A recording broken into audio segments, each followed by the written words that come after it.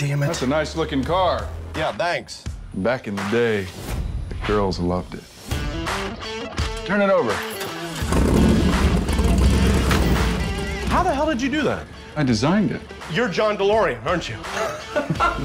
Shakespeare writes a play, he at least gets to put his name on it. Well, I might do that yet.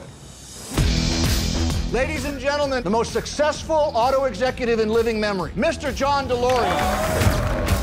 It is my great pleasure to present to you the DeLorean Motor Car. It's like science fiction or something. It's the future. I've hit a cash flow problem. I need to raise $30 million in the next 10 days. Can you help me, Jim?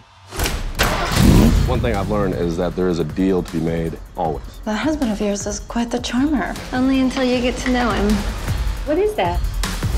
Okay, What is going on? I work for the FBI. You're in the FBI. You know, like a spy. You're a spy. They would classify me as an informant. You work with us on this, we bring him in, you go free. John DeLorean, 30 million, cocaine. Check. Hi, I was looking for John. Who wants to know? Check.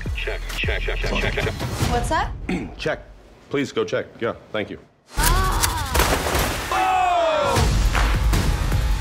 You're moments away from being a very rich man. You owe us. We don't owe you.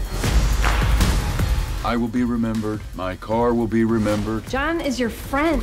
Don't do this, John.